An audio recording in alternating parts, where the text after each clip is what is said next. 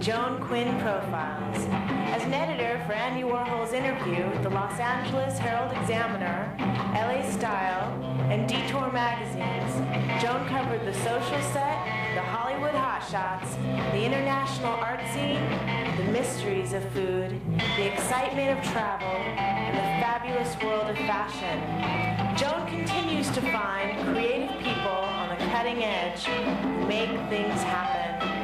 Here's Joan Quinn. Joan Quinn, and welcome to the Joan Quinn Profiles. Waiting to be profiled is author Dianne Dixon and actress Rachel Bailit. Screenwriter, author, Dianne Dixon traveled the world as a child. She lived in South America, England, and the United States. She graduated from Occidental College. She's written extensively for American and European TV, and she's been twice nominated for an Emmy Award. Dianne's taught at Pitzer College and Chapman University. In addition to all the writing, she must have this great gift of gab, because for 5 years she co-hosted a drive time talk show. What did you talk about? We talked about everything. We had a problem, though, because we were on at 3 in the afternoon. So, as you well know, the news breaks in the morning and everybody talks about it all during the day. Exactly. And we're left coming on, how do we make this fresh? So we sort of became the idiots in the afternoon. We took the lighter side of very serious topics. But was it scripted? No, absolutely. It's all ad-lib? All ad-lib. For how long was the show?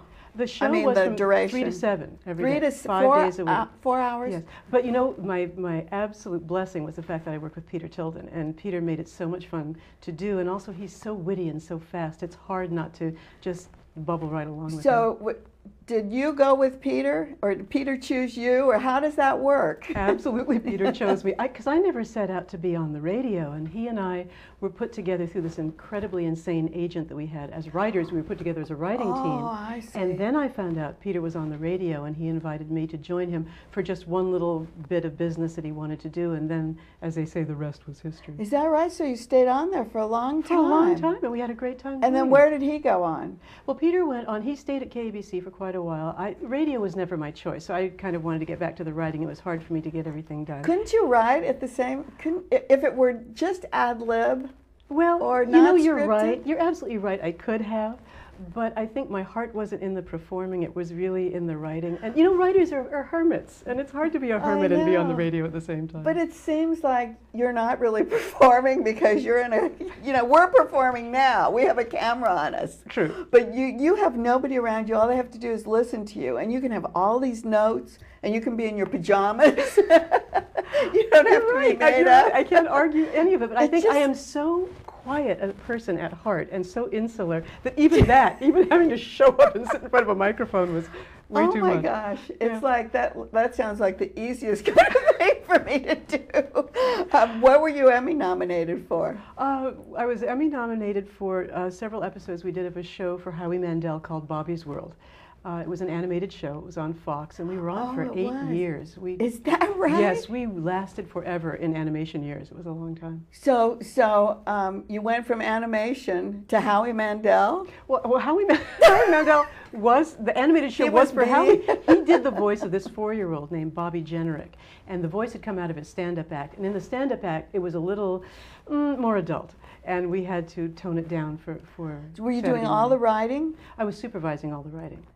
So you weren't even writing what you wanted to do. No, I was writing. I was doing a lot of. I did a lot of the scripts, but I mean, we were churning out scripts at a rate that no one person could do the whole series. Is that what happens? Yeah, it was because you're on for so long. Oh yeah, we were on for a long time, and we were wildly popular. I mean, Howie's talent was just enormous, and the cast we had was brilliant. And the writers were good. How do you work with that animation? You're back into that little room again with the microphone. Except this time, except there was no microphone, and it was wonderful fun though, Joan, because the way it worked is Howie and I would be there with Howie and two fabulously talented writers, Jim Fisher and Jim Stahl, and then Peter Tilden, my partner from the radio. Oh, he was. And we would sit, the 5 of us, and come up with all the stories. Then we would bring in writers and tell them the stories we wanted to tell, and work closely with them. And it was just a beautiful wonderfully funny. So that's where the supervision comes in. Yes. The ideas are already given. Right. You know what you want. And then I edited the scripts, worked with the writers, make sure it came out to be a Bobby's World. And then the animation. And then then the voice actors come in and the animation is done and it hits your television on a Saturday morning. How long? It must take so long. It's a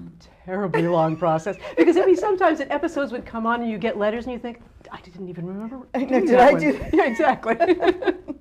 Well, from that, or as you were doing that, you write your first novel. It was after I finished with the animation, actually, and I had been lucky enough to find work in Europe doing a very adult show. You for did? Sky TV. Yes. Oh, for Sky. Yeah, so that was a lot of fun.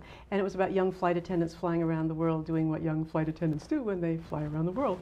And after that, I came home and I thought, maybe I'm ready to do more adult things. Maybe my children's and family writing time is behind me. And that's when I was ready to start the novel. How long did you stay in London to do that? With Sky. Sky was in London, right? Right. And I worked for Jane Hewland was the producer, and her company was called Hewland International.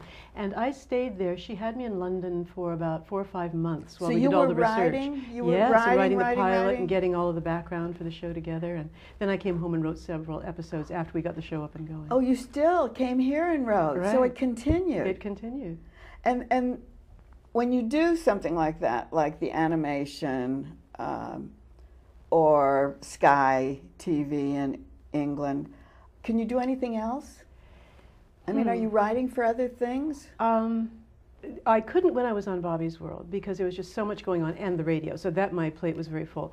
When I was in England, I was also doing the Sky thing. I was finishing up some contracts that I had here left over, and I did Sabrina the Teenage Witch, the animated series, and I was doing some, So your can ride mindset, both you bicycles. can ride. Yes, Yeah, I was right. wondering about your mindset on that. Yeah, you have to really, but very perceptive question, but you really have to keep the two separate. Because I wonder how you would do it.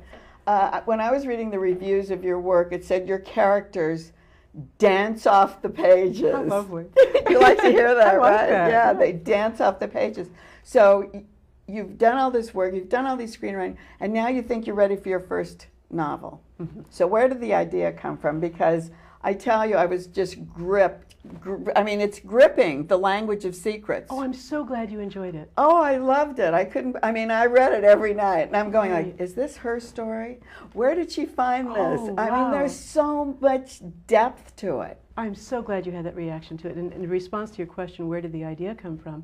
I think the truthful answer would probably be that for a very long time it was parts of it were bouncing around inside my head. I just didn't know how to assemble them and make them be a whole. And one night I had just finished an assignment where a producer who had a film deal at Sony had a romantic comedy script that he wanted a little polish done to.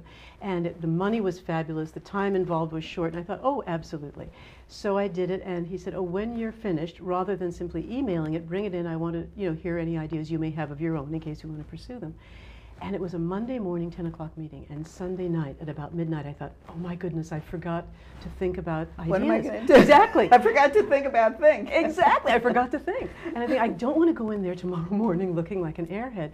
So I run downstairs, and my husband's still up watching TV. I said, please, please, please, back in the day when you were in college and used to write short stories, was there anything you didn't use that you could just give me a shred of that I could take tomorrow to just not look like an empty-headed woman? And he said, well, do you no good. It's only one sentence. I have no idea where it goes. And that sentence was, I have no idea where it goes. Oh, he said, I never, never. he said, I never was able to get anywhere, but I always wanted to be able to, never could figure it out. The sentence was this: what if a young man goes back to his hometown, knows everything about the town and the people there, and no one has a clue as to who he is? And I thought, you're right, that goes nowhere. And the next morning I woke up and I thought, oh my goodness, I know one knows him. And it has nothing to do with horror, the occult, or anything like that. There's a real explanation. And that was the beginning. And so I went to the meeting, and I turned in my work, and I said to him, the producer, I said, I do have an idea, but I can't talk to you about it, because I want to go home and write it as a book. Because I just knew. Oh, you didn't want to give it to them. No, because I knew it. You know, just in your gut when you know you're there, and I was I'm there. not giving this to you. So I started wondering how much of it was autobiographical, too, because you have traveled around a lot. And I don't know about your family, but there were like these flashbacks, they weren't really flashbacks, they were written at the time. So Two I felt different like periods I of was time, yes, at two right. different periods of time coming together all the time, which I thought was difficult too. That was a bit of a balancing act, but wonderful fun once you learn to do that sort of French braid and keep the story intersecting and then, you know, the two stories separate. In response to your question, how much was autobiographical? It's difficult to say. I think any novelist who's doing a good job of storytelling brings themselves to the book. I can't tell you that there are specific sequences that were lifted directly from life and posited into the novel, but having lived a rather interesting coming up, I lived in a lot of different places and was not raised in a traditional way by people who were, you know, interested in my welfare necessarily. So that, I think the spirit of that went into the book rather than the incidents. That's what I was wondering when I knew you had traveled around a lot. But it's just like a portrait painter. You know, he has so much of himself in that. Even though it's a portrait of you, you'll see his hand. Exactly. So that's why I wondered how much The Language of Secrets had Dianne Dixon in it. I think it has a lot of Dianne Dixon's heart and psyche in it, but not necessarily the history. So tell us what the title means. The title. The Language. Well, I'm going to be completely honest with you. That title came quite late because when the book was bought, the manuscript had a completely different, a very boring title. It was called The House on Lima Street. Oh, because that's where he goes back to. Exactly, that was the hometown and the place. And it was explained to me by the publishers, and it made a lot of sense once it was explained. They said, no, you need a title with a little bit more evocative language, so that not only does the potential reader, are they drawn in by the title, but you get better cover art, because the artist is then given something to sort of go with. And so I must have submitted 30 different approaches to a title, and that's the one they went with. And after it was chosen, I realized, oh my goodness, that is the title. I just hadn't known it. It was a perfect title. You did pick a bunch of titles. But some of these scenes were digging so deep into as the psyche, as you were talking about, your psyche being involved in it. Was it emotional for you to have to write those things? There were times, and I was surprised by it, because it didn't occur to me that it would be emotional for me. And it didn't occur to me that it, but readers have said, oh yes, it affected me, the reader, too. There were times, honestly, yes, that I would have to just stop for a minute because I could feel tears coming. Well, because if you talk about adopting, or you talk about giving your child away, I mean, there's the emotions of both parents and both sides, and all, I don't know, the language of the men, how you came up with what they said and how they felt. That was an interesting one. A lot of people have asked that, especially men. You know, how before they read it, they say, "Well, how could you, you know, presume to write from a man's point of view?" And the truth is, I've spent almost all of my working life in the company of men. I mean, go back to your other question about the Bobby's Rule, locked in a room for 8 years with four guys. Other guys, exactly. right? And the truth is, I have come to see men as certainly separate from us, as their minds do not work the way the female mind does at all. Finally, as you get to be this age, you understand that they're no different. Exactly. They're not trying to be difficult. They're just different. That's right. And so I've developed a great empathy for men, and really have listened very carefully to the way they speak and the way they feel and where their emotions go and then how they are expressed, which is not the way you and I would do it. And all of that went into the book. Did you have to research that adoption, the legalese that went along with it, that disassociated memory? All of that had to be researched.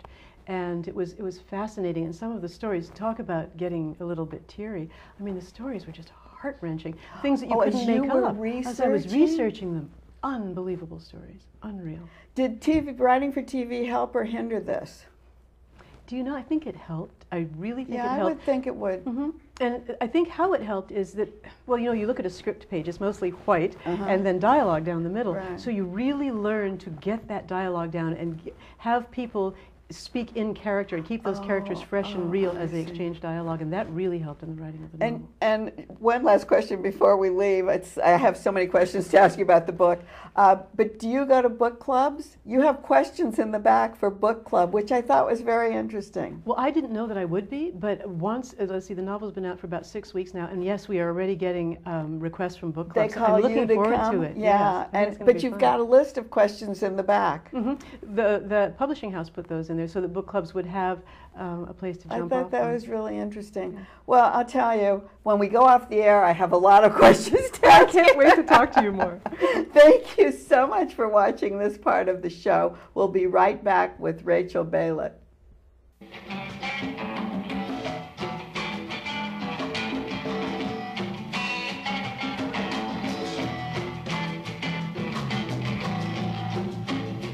Hi, I'm Joan Quinn, and welcome back to the Joan Quinn Profiles.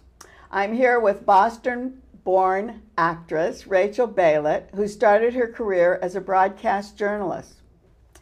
After she directed and produced a film on volunteerism for the Clinton-Gore campaign, she moved to Los Angeles to concentrate on acting. Rachel's trained at the Lee Strasberg Institute, in the classics, and with improvisational groups.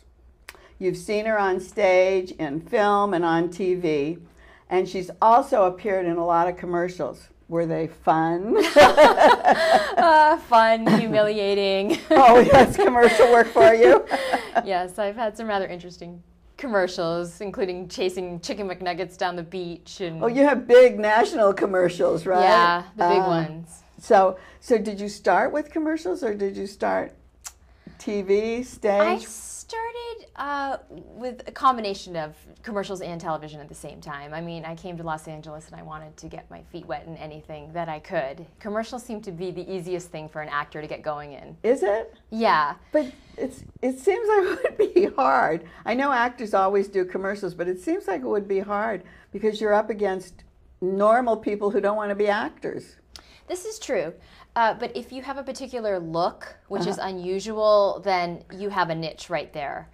And so I think when I came to Los Angeles, I was quite the character. You were like what niche? Like I really worked it, you know. I was just really quirky. I used to wear this little funny hat, and I was, you know, put on glasses, and I would do anything to get just sort of be unusual. And you know, I've pulled it back a little now. But I think in the beginning, I would go to these commercial auditions, and I would go all out. You know, I'd book one as Bo Derek doing the braids in my hair, or whatever it took. I would prepare for it. Did you need an agent, or is Yes. that because? Oh, you do. You still need an agent because need a you commercial can agent. show up, can't you? Oh, they don't like it. Oh, they.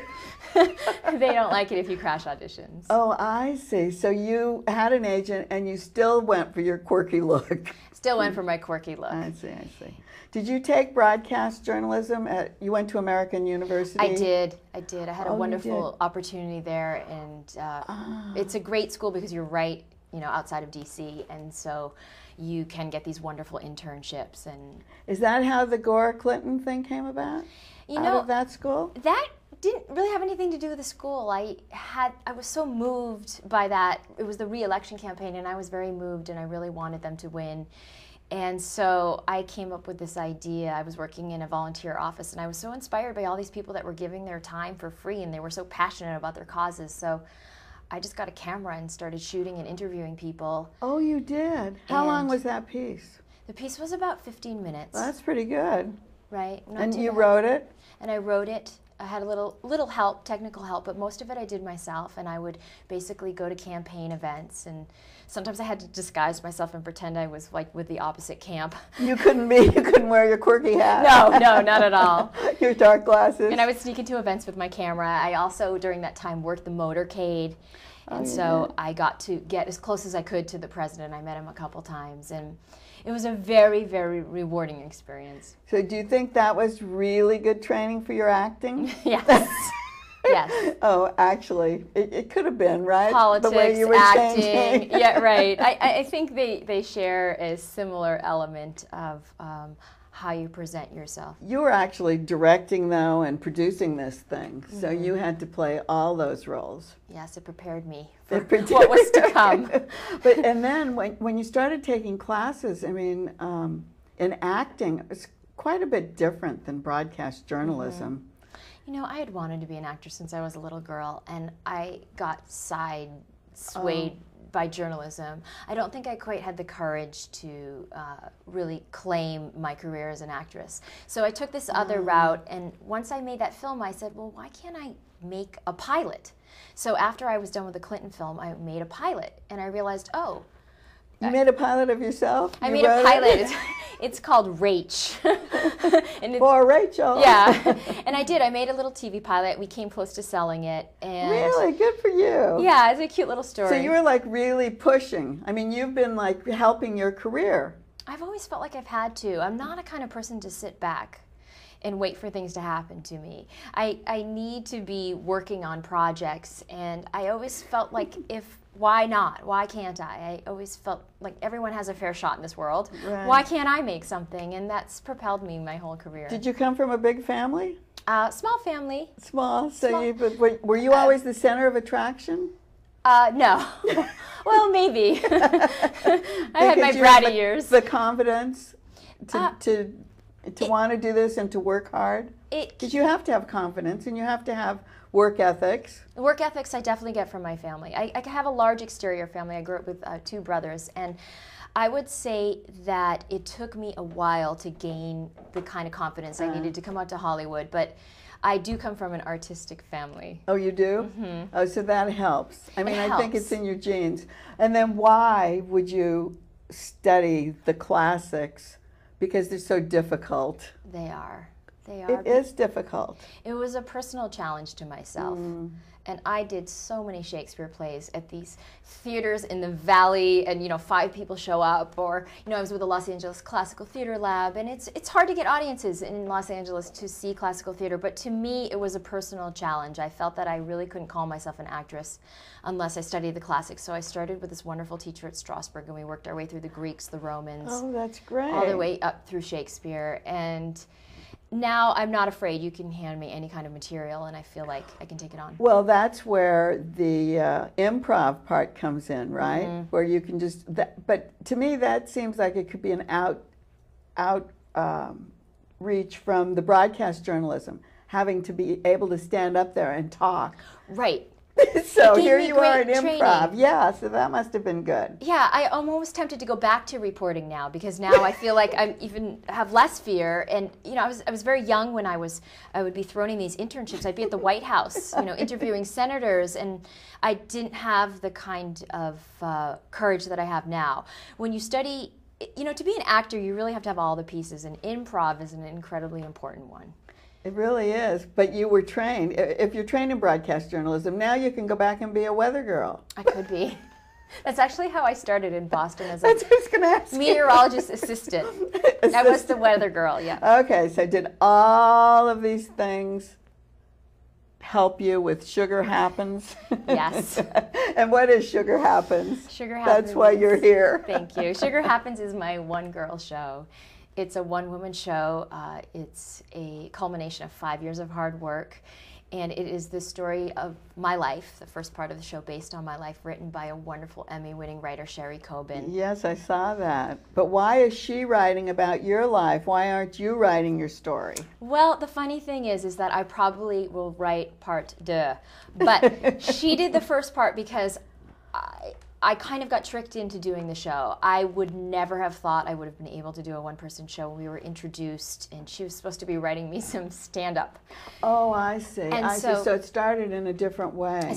Someone introduced us who wanted to see me on stage, a producer at Sony, and I said, oh, sure. And she spent a lot of time interviewing me and getting to know all about my life, and then she handed me a full play. Why was she interviewing you? Just to talk? Well, the first part of the play is it's all about my life. It's all true. It's all about my family, my upbringing, all my my early romantic escapades. Okay, she writes your story. Mm-hmm. She has the words that she puts in your mouth about your life. How do you do that? Well, it's wonderful. Isn't it right? It's really wonderful because it's like I have 2 people speaking through me. Okay. I have her sarcastic New York, funny, clever voice talking about my life. And just give us one little example of what. Anything? Anything, yeah. Okay, let's see. New England Jews aren't like New York Jews. We're more assimilated, more repressed. We eat our bagels, but with the crust cut off. Is that how? She gives me these quirky, observations about life through her New York voice, and I'm a Boston girl. And right. The 2 voices together, my optimistic voice and her more mature, sort of funny, cynical voice, together forms this beautiful character, which is me, but also through a slightly different lens. I see. It's you on one part, but it's somebody else actually talking to you in a way. In a way. Yeah. And then the funny thing is you have 2 different endings. You have endings of the future, right? I do. How does that happen? It's a what if. Well, basically, the beginning of the show was I was just playing myself, and after about a year when we were developing it, I said, I really want some more. And she said, well, I don't want to write more about you. Let me come up with something else. So she gave me 2 what ifs in 20 years. Oh, that's right. So those are the endings, right? 2 different endings? Well, you don't really know quite what happens. There are 2 possible endings, and then we threw in 1/3 person at the end, which is sort of the ending that everybody wants, the movie star. And so you're left leaving the play really thinking about your life and really what makes you happy. So you've become the movie star in 20 years that you're working on. But then what's the other ending? We've got a housewife. Oh, yes, of course. Bit depressed, who gets everything she says she wants. Mm-hmm. And then we have the character who I feel is the happiest, the lounge singer. And that's you? That's the one you like? Are She you talks singing? like this. Her name's Rachel B. And she's another version of me who just went with exactly what she wanted to do, and she's free with her life. So you really wonder in the end, and I do sort of tell you in the end what's really important. And basically it's appreciating life. Phil Romuno. Wonderful. Your director. Yeah. How does he move you around the stage? What do you do? Well, because a one-person play is hard to keep the audience's attention. I don't stop moving. I do 4 changes on stage. I have a shower curtain. I do all my changes on stage, and 4 wigs, 4 chairs, and you know, I'm on the go all the time. I don't stop. It's once you start watching the show, it's like a roller coaster ride. I love it. Is there music, lights? There's music, and before you know it, the show's over, and you feel like you've had sort of some acid trip. I mean, it is really trippy because is it 90 minutes? It isn't. It's about 70. But most one-person shows, you know, it appears like it's going to be a normal show with me sitting and talking, and then all of a sudden it just goes crazy. And you see me running around the stage and changing characters and changing ages and types and wigs and clothing, and it's, I feel it's unusual. Seems like we're back to auditioning for commercials. Totally. I'm going like, what is Rachel doing? You're right. No, you're absolutely right. It has that insane quality about it. But since Sherry wrote parts of it, of your life, and it's a different part, the second part of your life, can someone else play Rachel? I've thought about that. Have you? Yeah, because yes. What if you want to send these shows on the road? Who can play Rachel Bailit on the road? I have thought about that. And it would be very strange for someone to talking about my mom and my dad, but in fairness to the play, it would be wonderful to keep it alive. So it's a possibility. It's a possibility. What about making it into a film? I'd love to do that. Is that why you do why do you do a one-woman show? You do it because you want to get on stage and act your heart out. That's why you do it. You do it because there are so few opportunities to really have your voice heard, to really connect with an audience, and to feel that you've absolutely used every ounce of yourself and feel so fulfilled. There's nothing like it in the entire world. It's taken a long time to get there. It took a long time to write it. It took 5 years. It took that long before it got on the stage? Yep. And where is it playing? It is playing at the Sidewalk Studio Theater in Burbank, right down the street from Warner Brothers. So at Burbank, and what is Burbank that? near Pass Ave. Oh, near Pass Ave. Okay, because you have to think of someplace easy to get off the freeway. Right. Exactly. To get over there. Oh, and is it a 49-seat house or 99? This is actually a 39-seat house. Oh, great. It's a far change from my last theater, which was 100 in Hollywood and 200 in New York. But what we find is that it is so much better in the space because it's so intimate and people really get involved. So I'm enjoying it. Well, it's better than 5 people watching Shakespeare. Right. Thank you, Rachel. You're welcome. Thank you. And keep writing JAQUINN1@AOL.com, the email, and 777 South Figueroa, 44th floor, Los Angeles, 90017. See you next time on the Joan Quinn Profiles.